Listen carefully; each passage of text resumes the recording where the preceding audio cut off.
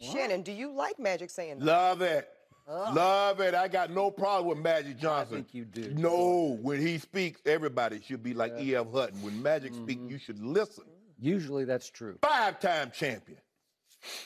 Won the Finals MVP in his rookie season. Yep.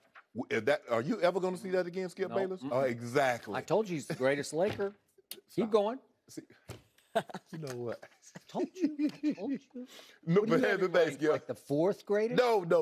I got him second. Okay. But anyway, Magic is a 5-time champion, and he put this team together, Skip. His thumbprint is on this team. With the exception of Brandon Ingram, everybody's there is because of Magic Johnson. So, yeah.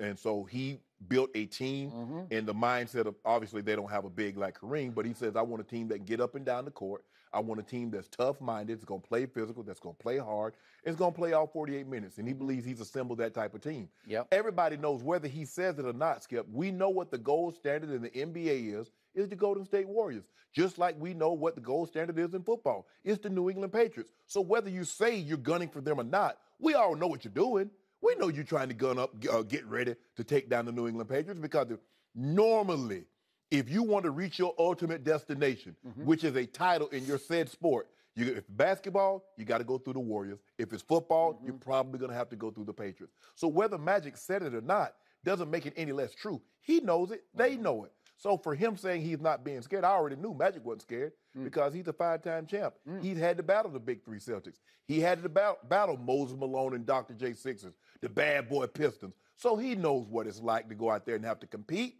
So I expect his team to take on Magic Johnson's personality and persona. While they're smiling and all that, cutthroat. So you know what's going to happen. I got no problem.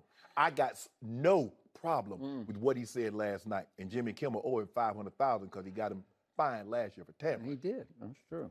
Pay up, Jimmy. He finished?